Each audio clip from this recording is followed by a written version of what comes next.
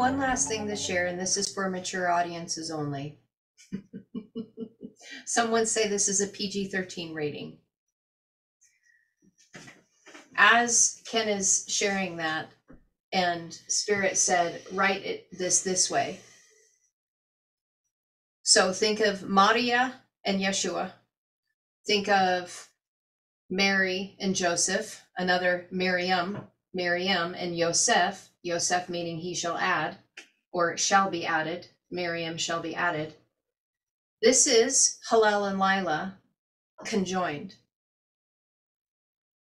There's Hillel, and there's Lila.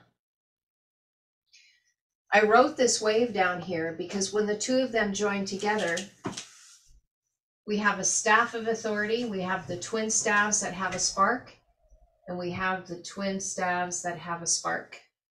You see that?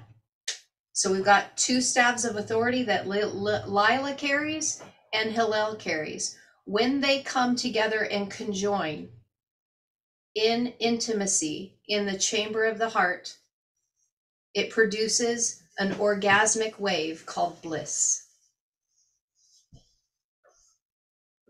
When that happens, a spark is created because the two have unified.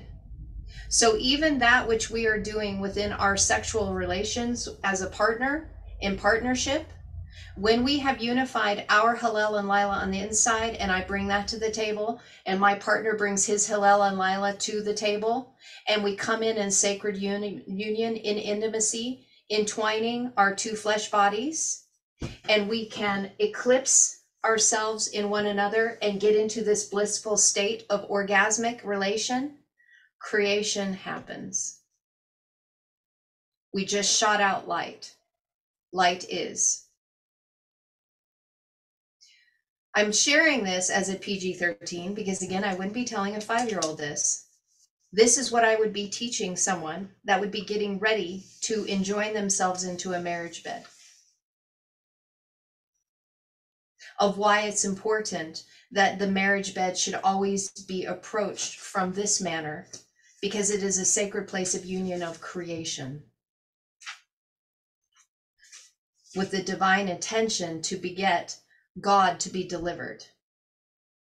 Now, that doesn't mean that it's only just for the procreation of a flesh body.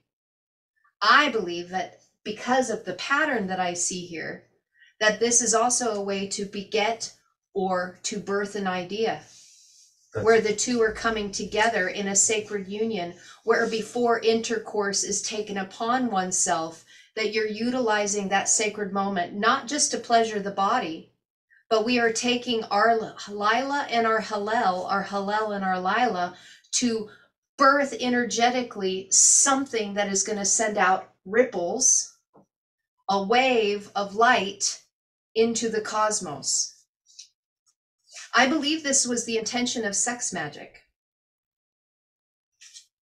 because I see it in the language of the frequency to see what was attempting to be done. And of course, in the church, you can't talk about that stuff. Oh my gosh, that's like doctrines of demons. But the lesser always has to give way to greater. So if you can comprehend what this is, what does magic mean? To be of help. How do we spell that? Said intentionally. Kol, the crown, the bride who has been given power. Kol, to be of help.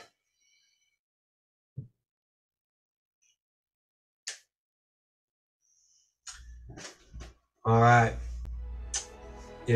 So again, to beget an idea. Yes, I was just going to say. To beget an idea.